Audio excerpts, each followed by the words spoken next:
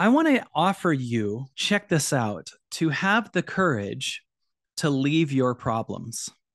I want you to have the courage to leave your problems. I want you to choose to have the courage. In other words, when we had a problem in our past, when you have a traumatic experience, sometimes you unconsciously identify with that. That happened to me. So you kick in some kind of life-saving device that's always there just in case that problem comes back.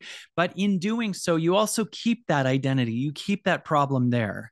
You could have the problem of no one understands you. You have the problem of I'm always broke. But I want you to have the courage to leave the problems and go to a frequency that doesn't have that problem. To have the courage to just say, that's not me anymore. There might have been something that happened to you, but you don't need to keep being the person that happened to. And there is a significance we get. There is a familiarity and a comfort in that problem happens to me, and I know how to save myself when that problem happens. So imagine that in having a solution to a problem, you also have the problem. And I want to dare you to have the courage today to leave your problems, to stop being the person that picks up that issue. That today could be the first day that you no longer are even identified with that problem and move to a new place of I'm actually an abundant being. I'm infinite. No one hurts me. I'm magical. I'm free. I don't seek approval. I don't seek money to fix how I'm always broke. I'm an abundant being. I'm healthy. I want you to leave the I get significance and connection with my problem world, right? Let's move to a place of abundance. Let's move to a place of joy and freedom and massive expansion. So join me in having the courage to leave the story of your problems. And what would that be replaced with? That could be replaced with freedom, play. You could have a life of a lot more play, a lot more abundance, a lot more joy, a lot more freedom. And you just do that by selecting what's trying to happen for you. And then giving yourself the permission to say yes to it and not checking in with other people unless they're people that you know will support you in that. Not needing other people to see what your vision is, not needing other people to understand why you're going for it, not checking in with everyone else, but instead just saying yes to it. There is a free me, there's an abundant me, there is a powerful me, there is a joyful me, there's a playful me, there is an in love me, there's a magical me. And I don't need to keep being the person that no one ever understands, that no one, that's always going through a struggle. And some people identify with the struggle. I'm the person who always struggles. I'm always going through so much. I'm so busy. And then they go, I want people to see me for my struggle. I want you to undo the need to be seen by anyone, and I want you to see what's trying to come through for you. I want you to find the joy in yourself, in your freedom, in your expansion, and know that joy and expansion is 100% of the time trying to happen for you. And very many of us are addicted to, I need to do what I need to do to be understood by other people who primarily are not connected to that thing, that are not connecting to their highest, but are much more in the frequency of what you're supposed to do in the world. And one of the things I said as a riff today that'll be a short in the future is we very often think that the number one thing we need is clarity. I want you to hear this for a second. I need to have clarity in what I'm supposed to do with my career. I need to have clarity in who the person is that I'm supposed to be dating. I need to have clarity. And often we look at other people and see that they have clarity. They know what they want. And one of the things that I've noticed is many of the people who have for sure clarity in what they want in the physical realm have that because they do not know that there is a connection to their heart and a connection to source. So because they don't know that, the highest they know is have clarity. Know what you want, have it. Know what you want. I know it's that career. I know it's that vision. So very often those people look like they have clarity and they know what they're doing.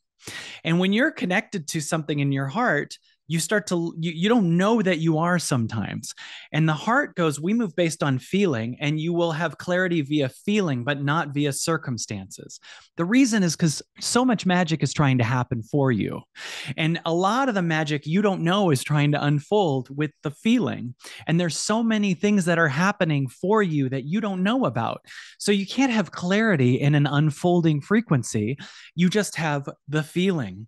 And when you learn that that feeling is the truth and you learn to follow the feeling, you trade external clarity for the clarity of, I feel good, I feel expansive, I feel free.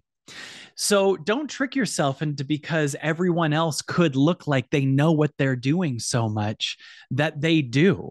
They just might be disconnected and in what they call the real world. And in their real world, they go, you have a certain circumstance, you know what you're here to do, all these different things. But I want to offer you, if you're here, you're connected to something deeper.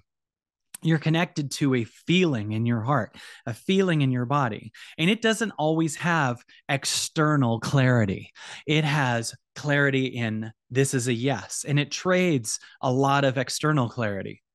And then you follow this feeling, and then an unfolding happens. See, if you have clarity, then an unfolding couldn't happen, right?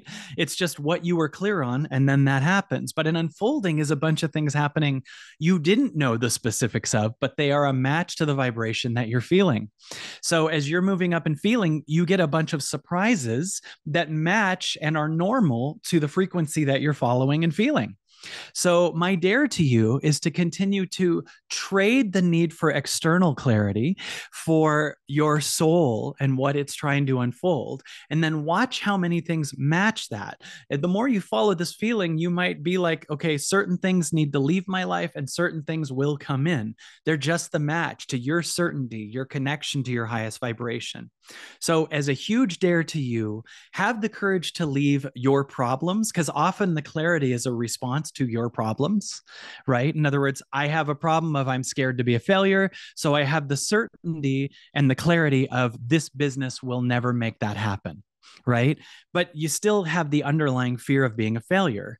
So your clarity is very often the cover up to what your deepest fear is. And you don't want to, if you're here, you don't want to create a solution to a fear. You want to heal the fear by understanding there's no truth in it, by listening to the highest you. Right. So when you listen to the highest you, you trade external clarity, the knowing of what the specifics are, for I just know that I'm moving to something freer and higher. And as you move to that expansion, you purge those external connections, need for approval, need for clarity, everything else.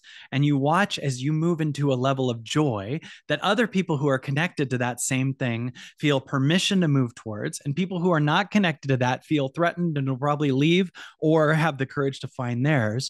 But as you move up in your vibration, people will end up leaving because you're a giant threat to how they're living their life. And so they might give you crap, they might leave, whatever, but that's fine. It's between you and your soul. This is between you and your heart, you and God. And understand that your trading of external clarity for internal freedom is going to be where all your power is. And watch as your joy, your freedom, all these things that are not circumstantially based, but feeling based, will match in circumstances. So instead of your circumstances being first and going, when I'm clear on that circumstance, I'm happy, we trade it for, I follow my heart, I feel the happiness. And the byproduct is the circumstances match my wholeness, my joy, my freedom, my completeness.